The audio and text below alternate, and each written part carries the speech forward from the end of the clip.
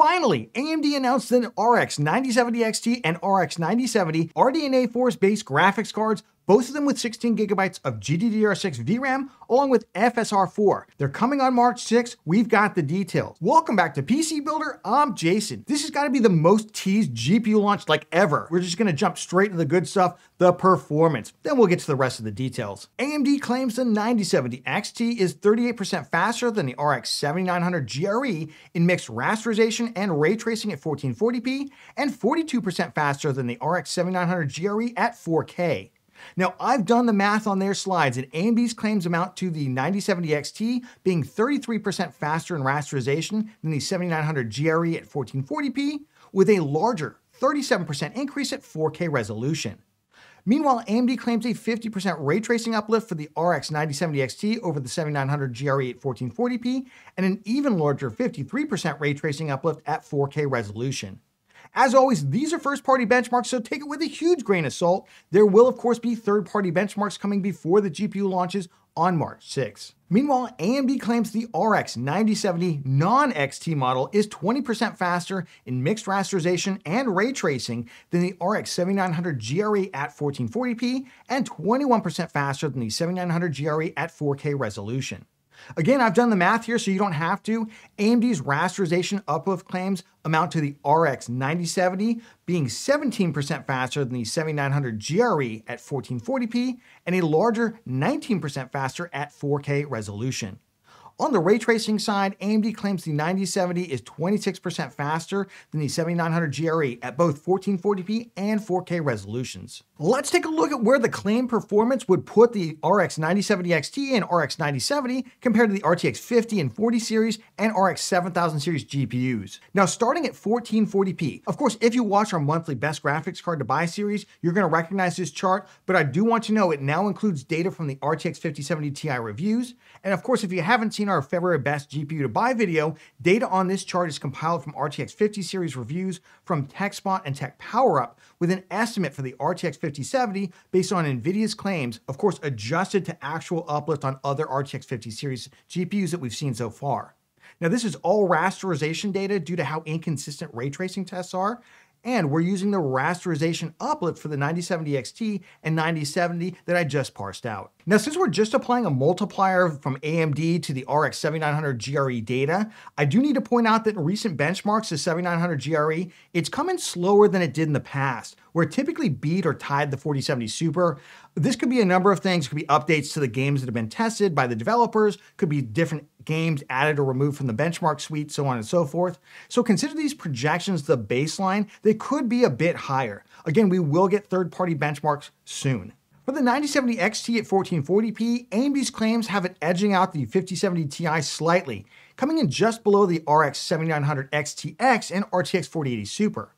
If the 7900 GRE was equal to the 4070 Super in this chart, the 9070 XT would be solidly above both the 4080 Super and the 7900 XTX, and nipping at the heels of the RTX 5080, so that's basically the range based on AMD's claims. For the RX 9070, it basically comes in right at the 7900 XT and RTX 4070 Ti Super level, though again, could be a bit higher if we're undervaluing this 7900 GRE here, and it could therefore be much closer to the 5070 Ti. Switching over to 4K, remember the RTX 50 series do much better at this resolution than 1440p. I've said in the past, I think this is because the really only significant change from the 40 series was the addition of GDDR7 memory, where that higher bandwidth does help out more at this higher resolution. And here we see the 9070 XT and the RTX 5070 Ti roughly tied, possibly a small lead for the RTX 5070 Ti. Again, 9070 XT could be a bit higher if we're undervaluing the 7900 GRE. The 9070 again slots in right around the 7900 XT and RTX 4070 Ti Super,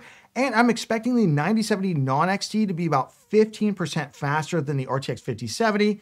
I'm just expecting 4070 Super levels of performance from that, but reviews of that card are also coming on March 5th. So far, if you're wondering how accurate I feel about this data, my 50 series projections have proven pretty accurate. For ray tracing, AMD is claiming a massive performance uplift that could put the 9070 XT around the RTX 4070 Ti Super in ray tracing performance, and the 9070 non-XT around the RTX 4070 Super in ray tracing. AMD says it has essentially redesigned its entire ray tracing engine, and we've already gotten kind of a sneak peek at this with the PS5 Pro launch, although that was just a hybrid of RDNA 2, RDNA 3, and RDNA 4 features, while the RX 9000 series is full RDNA 4 and it goes much further. In terms of average uplift, it's really tough to compare an average for ray tracing, given how inconsistently ray tracing effects are applied and even tested in games. Hardware Unboxed recently did a massive survey of all the ray tracing games out there and found that there were really only a handful of games where they felt turning on ray tracing was actually transformative to the gameplay. So my advice, if one of those games is important to you, just wait for actual head-to-head benchmarks rather than trying to rely on some generalized percent uplift. All right, let's jump through the rest of the specs, starting with total board power, or TBP. The 9070 XT base spec is rated at 304 watts, with the 9070 itself at just 220 watts. By comparison, the 9070 XT is about 50 watts lower than the 7900 XTX for what looks like similar rasterization performance, and the 9070 is a whopping 100 watts less than the 7900 XT, so pretty significant power savings there. This puts the 9070 XT on par with the 300-watt 5070 Ti for likely similar performance, and it makes the 9070 12% more efficient than the upcoming 250-watt RTX 5070 for likely better performance. There will not be any reference models as with previous generations. All of the models this generation will be partner cards. Some of those cards will of course be overclocked models with higher board power. Both GPUs will come with 16 gigabytes of GDDR6 VRAM. Both are going to be PCIe 5.0 and use the full 16-pin GPU connector, and both will be DisplayPort 2.1a. Of course, we also have FSR 4 coming, which is launching with the 9070 graphics cards. Now, I got a chance to play around with the FSR 4 beta at CES in January. It was quite impressive versus FSR 3.1. AMD, it's basically moving from a software upscaler to a machine learning hardware-based upscaler, similar to how DLSS works.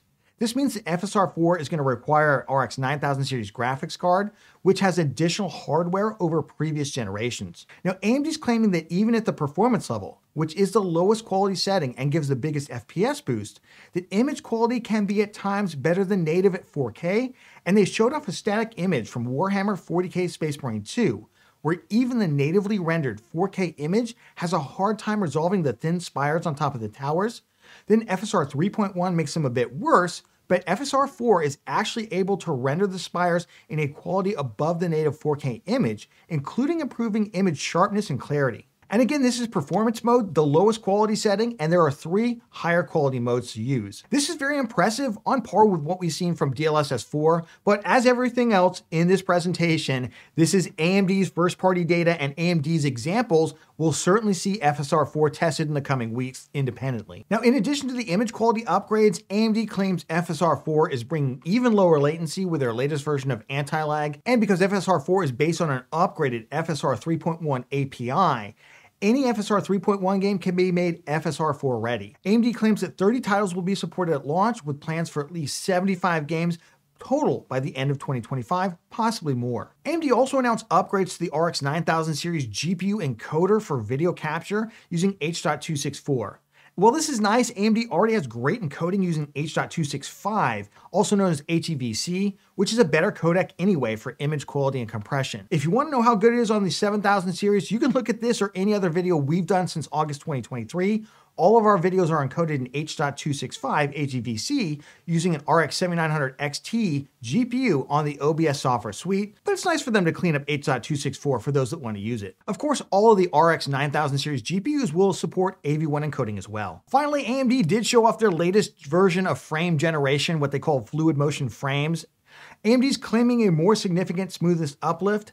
I do appreciate that unlike NVIDIA, they aren't claiming that this makes the RX 9070 and RTX 5090. RTX 5070, 4090 performance. In previous testing, AMD's fluid motion frames has generally been a little bit better than NVIDIA's single frame generation, but remember, fake frames do not give you the benefit of the responsiveness that real FPS does with its decreased latency. And frame smoothing technologies, aka fake frames, also introduce ghosting, weird artifacts, stuttering-like behavior, and other anomalies that sacrifice visual quality. We've certainly seen this in multi-frame generation from NVIDIA's new GPUs. That leads us to pricing and availability. Now, AMD initially decided not to give us the price. They didn't give any of the media the price. However, they just held seconds ago a launch event in China before the US event. And in fact, the price of the RX 9070 XT is $599 there, and the RX 9070 is going to be $549. That's not including tax, and that's converted from the Chinese currency. I was expecting $649 and $549, $649 for the RX 9070 XT and $549 for the 9070. So what do I think about this in terms of value? Well, first of all, let's talk about the NVIDIA competition. What competition? You can't buy an NVIDIA GPU right now. Frankly, if you could get 7900 XTX levels of performance, it was mostly a $900 graphics card for quite a while, but you could pick it up for about $800 in the fall, but you can get that now for $600, but it includes much better ray tracing and it includes FSR 4 with much better upscaling. I mean, I think that's a pretty big win. That is a pretty big win. The other thing I will say about AMD GPUs is AMD tends to react better price-wise than NVIDIA does. NVIDIA tends to keep their prices high no matter what, and when the sales come around, they do not give almost an inch on those sales, whereas AMD often has steep discounts throughout the year. So I gotta say the 9070 XT looks pretty good if that's true. Even at $649, I was prepared to give it a one thumb up, not two thumbs up, but one thumb up. On the 9070, if there really is only a $50 difference, I just kind of scratch my head like, why would anybody buy the 9070? It just doesn't make any sense. If you're gonna spend $550 for a GPU,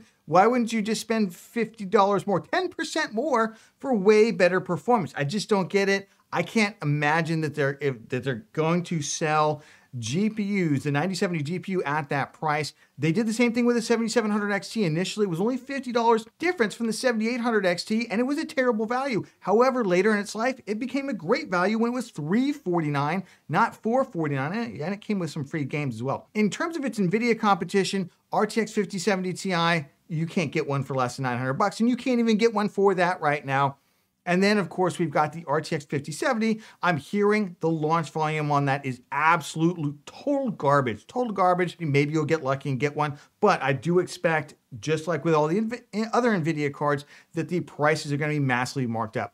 So that's what I think about it. I think it's a pretty big win from AMD. If in fact this pricing holds, I will leave the pricing link down in the video description if it's different than that. But right now, expecting $599 for the 9070 XT and $549 for the 9070. Again, not the greatest on that one, but the 9070 XT looking good. If you got value out of this video, please give it a like. It makes a huge difference to the channel. And of course, subscribe for more cool PC content. Like, did you check out our recent look at the GPU market? We do this every month. We looked at it just a couple weeks ago. It's terrible, but you should really have all the knowledge before you go out shopping for a GPU. Check it out, and we'll catch you on the next one.